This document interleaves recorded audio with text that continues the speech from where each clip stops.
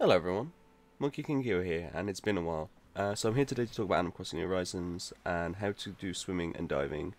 Just so you aware, this video comes out just before the update goes live, but the information is already available, so I'm just going to show you pictures of what you need to do, and we'll go from there.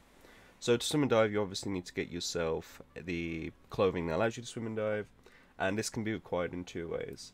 The first one is this, which will require you to go to the Nook store in Resident Services and buy the wetsuit, which is right there, as you can see.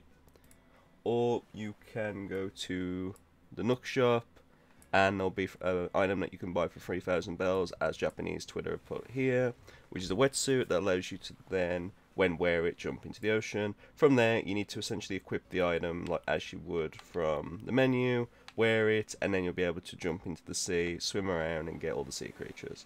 So hopefully that helps you out. I'll see you next video. Bye.